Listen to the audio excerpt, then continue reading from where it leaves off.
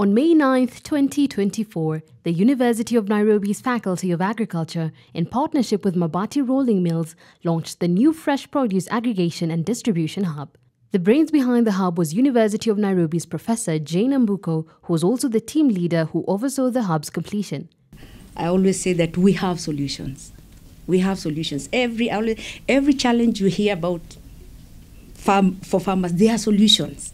The center's design features the latest technology to deliver quality, safe, and traceable foods and vegetables in the market. It consists of a cold storage room, among other compartments, and is expected to enhance the productivity of indigenous crops and vegetables, reduce post-harvest losses, and enhance market access for smallholder farmers. The PIF for Karo said we work with 150 farmers who are organized in groups. So those farmers will be trained on good production practices to ensure that they get optimum yield at the farm. And then we ensure that with the good production practices, they also have products of good quality. The magic fridge keeps fruits and vegetables fresh for so much longer, meaning more time to sell them at their best. The game-changing hub is set to revolutionize farming by preventing dreaded post-harvest losses.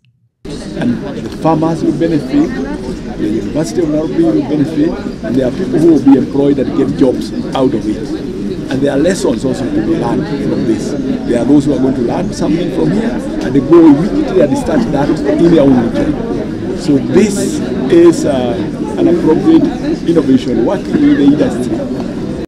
The facility is expected to serve as a link between farmers and markets, targeting about 150 small-scale farmers in Kakamega and Kisii counties who are set to be trained on good production practices.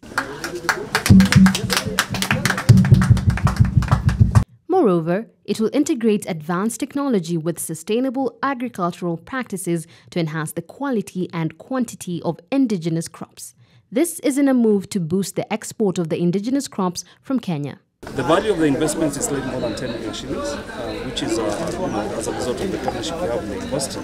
And we really don't look at it from a value terms, but in terms of the impact it has to the institution and to the students who go through this learning process.